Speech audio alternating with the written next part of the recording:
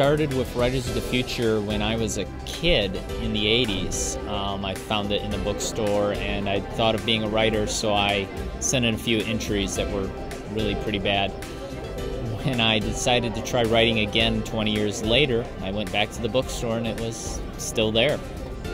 The thing I enjoyed most about the Writers of the Future event tonight was watching all of the speeches, the presentations, especially those by all the other winners. Just seeing what motivates them was just really nice, really inspirational.